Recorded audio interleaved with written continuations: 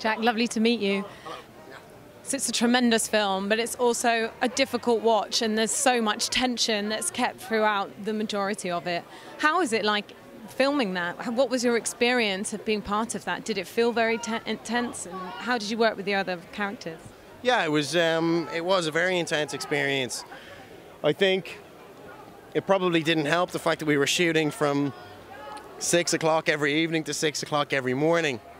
So we were in this like state of just perpetual darkness. It was always night.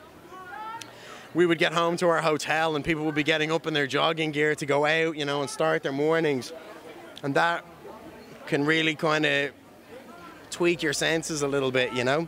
And then I think, you know, the most important thing for us all as actors on this project was establishing a level of trust with one another and developing relationships where we felt safe and we gave each other the safety to go to these places of either being, you know, somebody who harbors feelings of white supremacy or somebody who's a victim.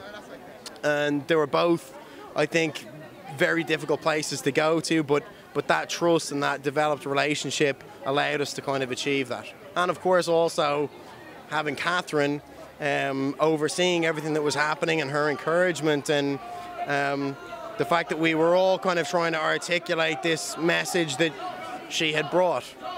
I mean, it's a film that tries to tackle a very delicate but also extremely relevant topic. What do you think the impact of this film will be?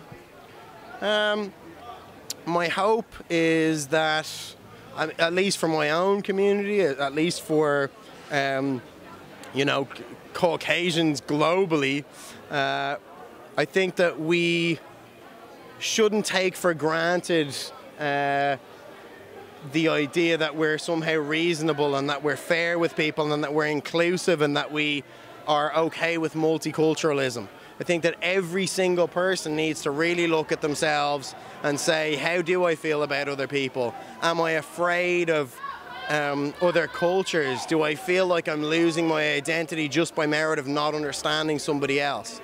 And if you can really ask yourself that question and feel that you do have that fear, you probably need to go out and start experiencing other people and opening yourself up a bit more to the world, because it's a time of change, and hopefully the outcome is going to be that multiculturalism and unity among people the world over is the result of this period in history. And your character has to embody some of like the worst aspects of police brutality, racial violence, or at least your accomplice who's driving it does as well. What was it like to try and play that character?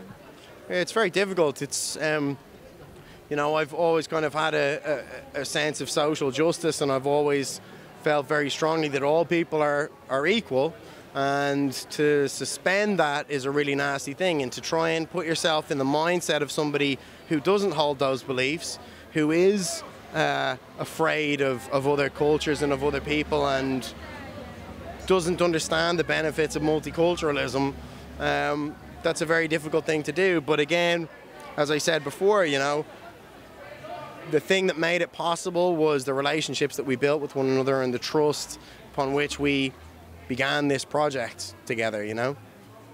And were there any challenges in telling a story that is a real life story, and so it's a mix between fiction and fact? Yeah, there certainly were. You know, and I mean, we had some of the people who'd actually been involved in this event on the set of the film continuously throughout the principal photography, and that was difficult. It was difficult to watch these people in some way experiencing this event, this awful atrocity that had happened in their lives again. That was really hard, but I think the driving force behind our involvement in the film was that we all felt that this was a really important story, and it was something that we wanted to articulate an important message as one community, you know, to kind of be together and make this statement as one group of people, regardless of our skin color or our race or our beliefs. We all wanted to say that this is what we feel is right, you know. Yeah, so I play a police officer called Demons, who arrives at the Algiers motel with two other cops who know each other very well. I think that they're potentially a little more reconciled in their views about ethnic minorities and about other races. And for my character, Demons, he's probably a little bit more on the fence. And that's the real danger. I think that it's the people who are sitting on the fence who aren't the loudest of the ideological extremists. It's the quieter people who haven't quite made the decision for themselves and maybe feel like they have something to prove and feel as though they need to categorize themselves are the most dangerous, because they're the ones who oftentimes perpetrate these atrocious offenses against people. So yeah, that's the character I play in the film. Yeah, I think she's a very conscientious person. She's incredibly intellectual and she's very concise about the statements that she wants to make as a director. That's something that we can see in spades in The Hurt Locker and in Zero Dark 30. And with this film, it was clearly something that was closer to home for her. You know, this is an issue that she's looking at that is, you know, systemic within her own country, and it's not necessarily a broader, more global issue. This is something at the heart of American society, and it's been there since the foundation of the United States. And so I think it's a very brave move for Kathryn as a white filmmaker, as a female filmmaker, to engage with this issue in a way where her hope is to open a dialogue, to open a conversation, not to have any sense of entitlement, you know, in her examination of the issue, but to basically say, look, we need to begin a conversation somewhere. And I think I have as much of a right as anyone else to begin that conversation. And yeah, I think that's a really good thing. I think he's certainly intimidated by the situation, and I've had a few discussions with people about this. But you know, as I was kind of trying to explain a moment ago, my objective as an actor in this film was to examine what the triggers of white supremacy are. My character is not somebody who owns racism. He's not somebody who would probably categorize himself as a racist. He's more somebody who's sitting on the fence. And I think that when initially, one of the first triggers is that he has this moment of rejection from a white woman, a woman who's the same race as he is, and needs to offset that blame somewhere else.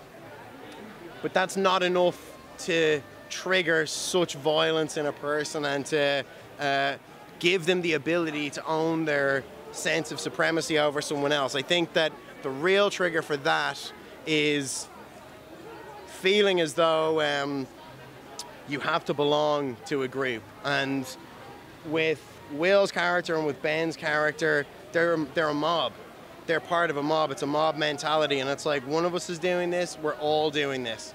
And males in particular are always stimulated by that feeling and always respond to that challenge. And I think Demons is no different. And that's the journey that we see his character go through in this film, is that he becomes this thing, and he is an atrocious person through his willingness to become part of a group. Fantastic. Well, thanks so much, and congratulations on a great film. Thank you.